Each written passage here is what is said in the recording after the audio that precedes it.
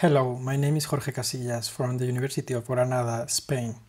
In a previous tutorial, we saw how to obtain both training and test prediction in order to analyze the overfitting.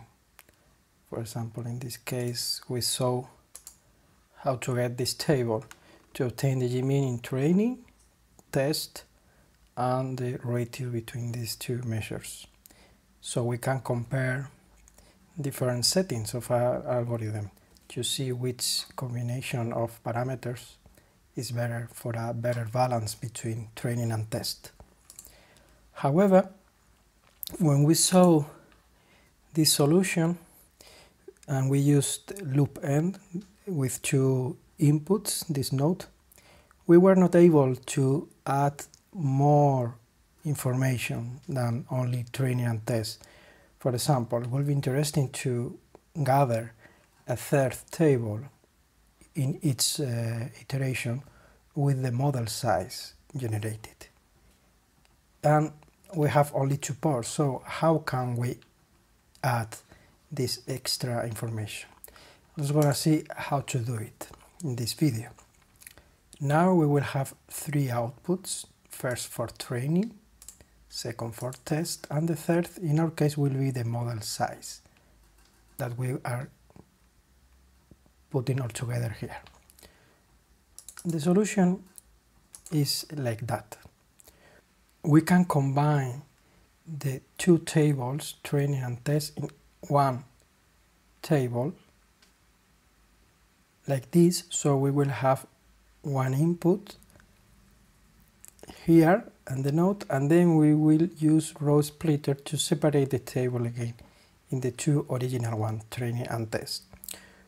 To do that, what we can do is to add a column that I call it tra bar tst. In our case, for the first dataset will be training, and for the second one we are using the word tst.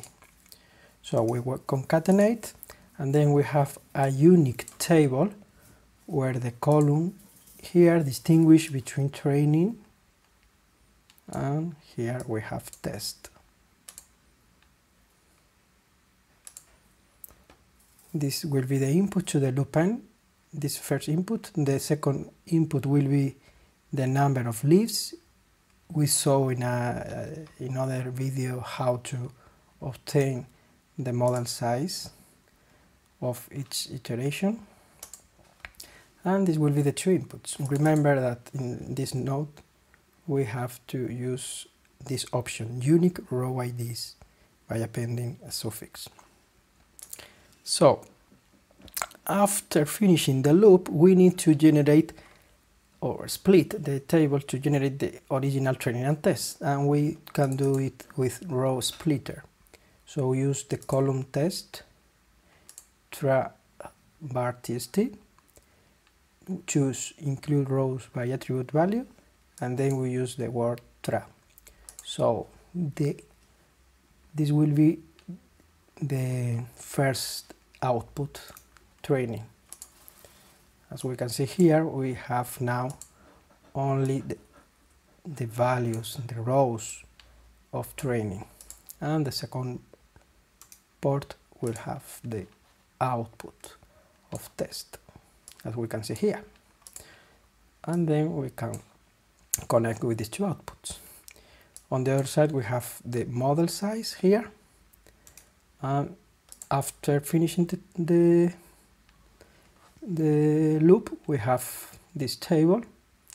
Well, this row ID don't look so nice, so we can use string manipulation to generate a new column, we call it row ID, with row and the number of iteration, as we are seeing here. Then with row ID we rename the rows ID to get the more appropriate names. That's all. Now we have these three outputs, and the third one can be gathered here in model size. So what we do, we sort these tables, iteration and model size that we are getting here. First iteration, and then to attach all the model size columns. So we prefer to resort it, and then column filter to choose only the model size of the other inputs. With column appender, finally we get this. First column is iteration, and then one column per model size of each one of the different inputs. Now we apply statistics to obtain something like that. We are interested on this mean value of this. So now we are going to choose this column mean with column filter, and with row filter we choose just the model size like this. This row filter is just exclude rows by number, first row number, last row number, and then we obtain this row. Column appender for including the column with the name of the algorithms, as we have been doing in other tutorials. Row ID to rename it, rename the column, and finally we have this row ID with the name of the algorithms according to the input table, and then the average model size of the 5 runs of our cross-validation. And that's all.